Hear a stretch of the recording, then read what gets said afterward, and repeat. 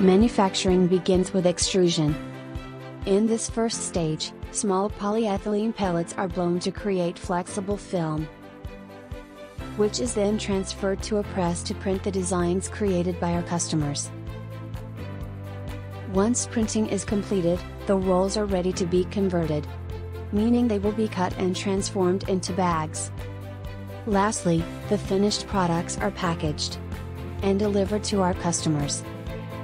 Each manufacturing stage is essential: receiving, plate making, printing, conversion and delivery, not forgetting maintenance and management.